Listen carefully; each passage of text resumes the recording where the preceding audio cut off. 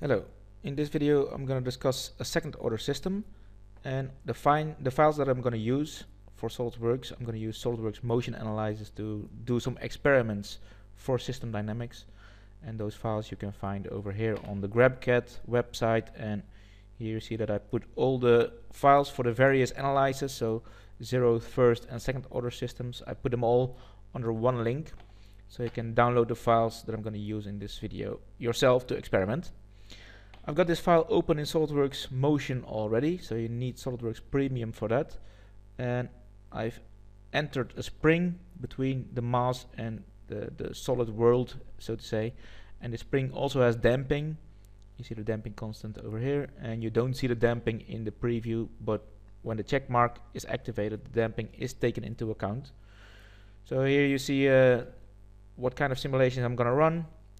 I'm gonna play this movement for now, but before I'm going to analyze those movements, I'm going to go over to a presentation, short presentation, to show what I'm going to discuss.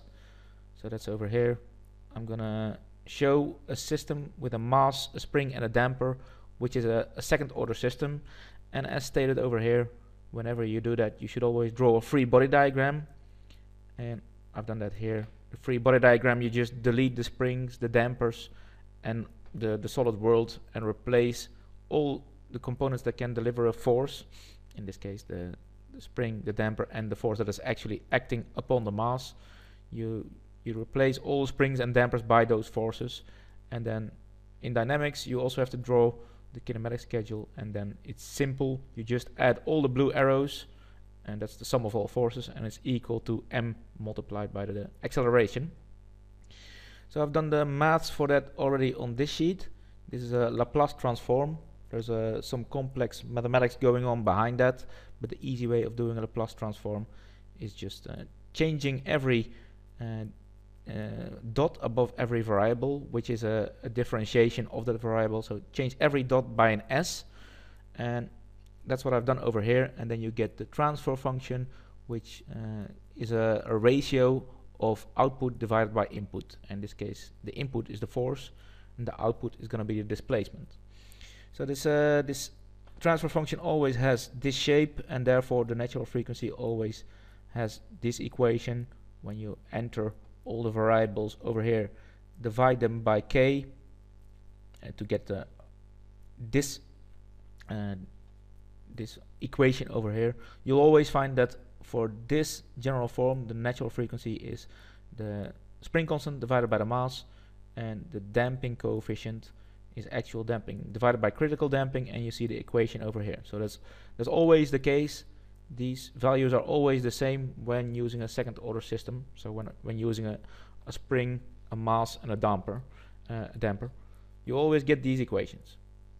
So here I've got some MATLAB plots of varying damping constants, damping coefficients. So I've got the commands over here for MATLAB, and then you see you get a lot of graphs for various damping coefficients. So the purple line is the highest damping, and the blue line here is the least damping. So if you have MATLAB, you can test those commands over here, and you'll find these multiple graphs by using the LTI, so Laplace Transfer Interactive Viewer command. So in this case, it looks like a damping coefficient of 5. The green line has a nice bit of natural frequency, so I'm going to analyze that version. So you see I've got the bode diagram already of a situation in which the damping coefficient is 5. You see the MATLAB command over here. And now I'm going to see in SolidWorks what happens. So these are the 3 arrows of the 3 simulations that I'm going to do in SolidWorks Motion. I'm going to switch over to SolidWorks Motion. I see I've actually got 4 motion studies defined in this assembly. The last one is done twice, so it's done with another time scale to be able to show you some extra plots. So for example, first I'm going to run it at the low frequency. You see the speed is in this case 1, so it's pretty low frequency. You can actually see the part moving, whereas in this case I'm in the natural frequency. I've decreased the speed to 1/4, so 1/4 of the original speed, because otherwise you wouldn't see much anymore.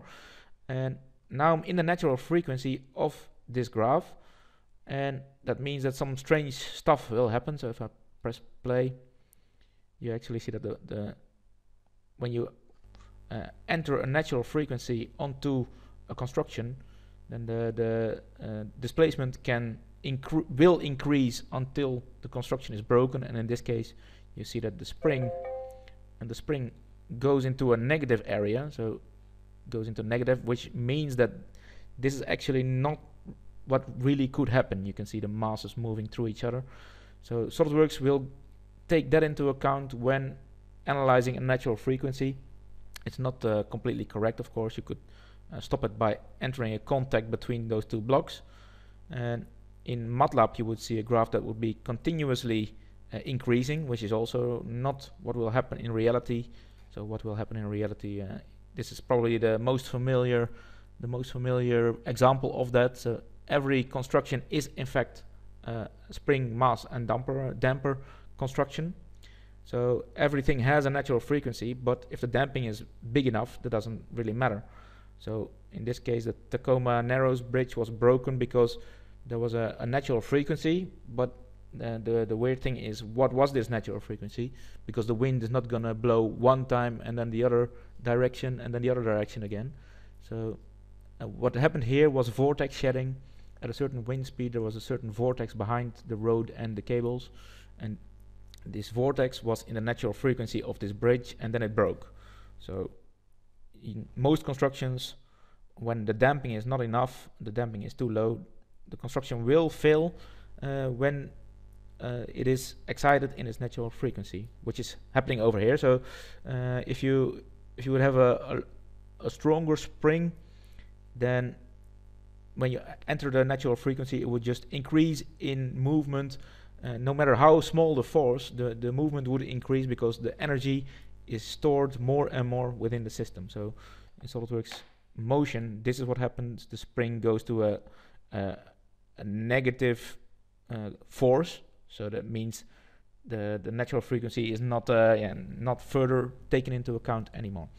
So that means that when I switch back to the graph here, that I cannot check this point of the graph. It's too high, too much in its natural frequency. So in reality, I would have to assume that my construction would have been broken in this case. And when I go to a very high frequency, I can do that over here as well. Go to the 100 Hertz. I've plotted a tenth of the speed in this case.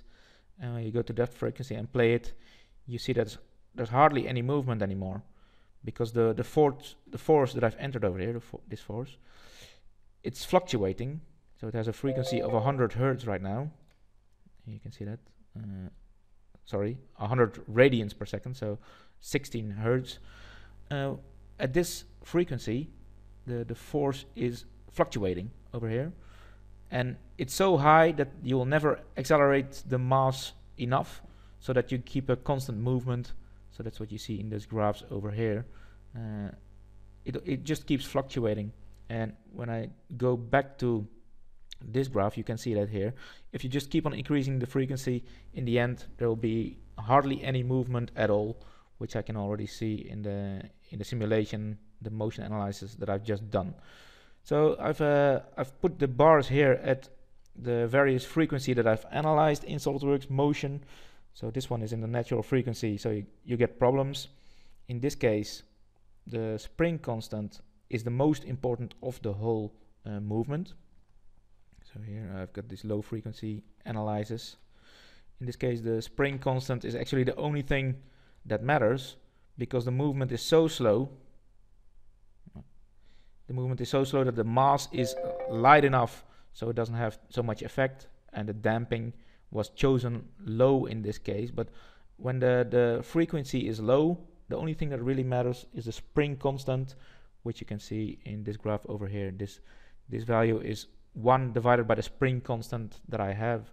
So it's 1 divided by 500. That's this value. And when I multiply that with the input force, which is 10 Newton, you get 10 times that value of 0.02, and you get this final value of the displacement of 0.02. So this value is the input multiplied by the force that I see over here. In this frequency, I cannot analyze that because too many weird things are happening in this natural frequency, also in SolidWorks, and in reality probably this would be broken. And in this case, I've done a last thing that I want to verify. I've plotted less time, as you can see in the name. I've plotted less time so I can see whether or not the construction is out of phase. So when I go back to the graph, the phase shift when using a low frequency is 0, so the input force runs equal to the output displacement. And when I continue at the end at a high frequency, so here I've got a phase shift of 180 degrees, and I can see that in this graph over here. So it's good to line up the vertical axis of this graph. I see they're lined up pretty good right now. So then if I open another window and keep this window next to the graph, I can see that when this graph has its highest point, this graph has its lowest point, which is the definition of 180 degrees phase shift. So I can see that in these graphs. That's why I made the extra plot and the extra motion analysis with less time, so I can actually analyze that. So if I go to this graph over here, it's actually too many fluctuations to analyze that conveniently. So that's why I made this extra plot, this extra analysis with another plot. So that's what I had to tell about second order systems. Thanks for watching.